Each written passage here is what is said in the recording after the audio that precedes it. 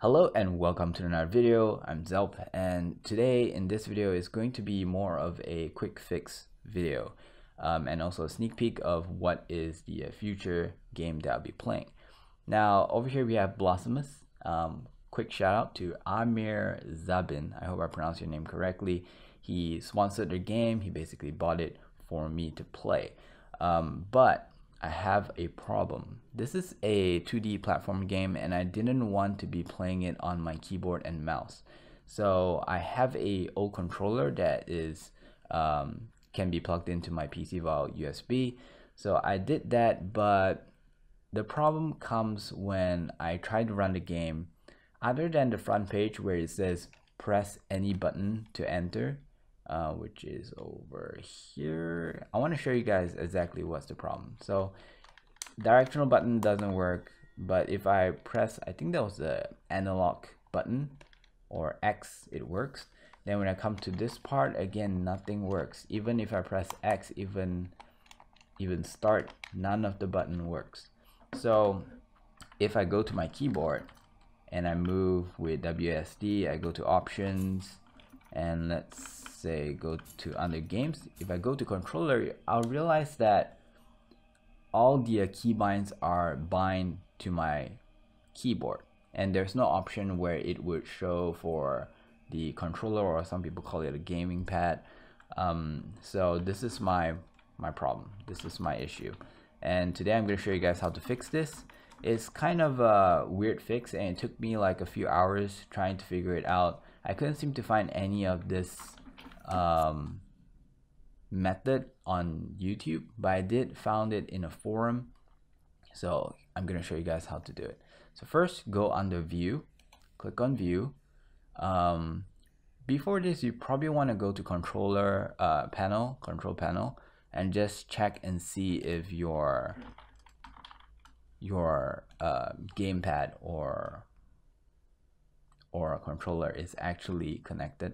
So look for device and printer, or you should see your joystick USB gaming pad thing. If it's not connected, or if it's not calibrated well, that would be, I guess, a different video. But just make sure that it's connected. Then go to view, go to big picture mode. Okay, and then this will kind of roll up. Just wait for it to be gone, and then click library. Go to the game that you want to play. In this case is Blasphemous. Go to manage game, and then over here under controller options. Now this is set by default, at least for mine, is default as global setting and none. So what you want to do is you click on this, go to force on, click OK, and that's it.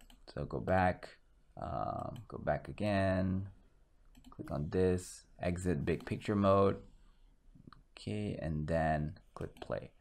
Now from doing that, it seems to kind of force it to be run on my controller. I'm guessing by default it has priority on keyboard. So now if I'm holding, like right now I'm holding my controller, I can go in, I can press up and down, and I want to show you guys the there you go, I can press up and down, options, game, controls, and you can see that now everything is to my controller and it's no longer on my keyboard. So that is how you can play it. I am facing a different problem though, but it's not something that I can fix. I may actually have to dismantle my controller because it's kind of old, and my right button to move right is a little bit, it's not very responsive. I have to press like really hard in order for it to work.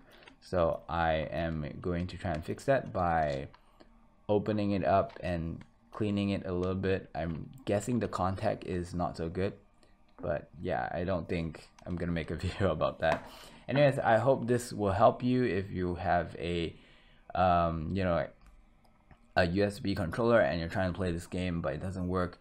And this might actually work for other games as well. I don't really know. I don't use the controller that much.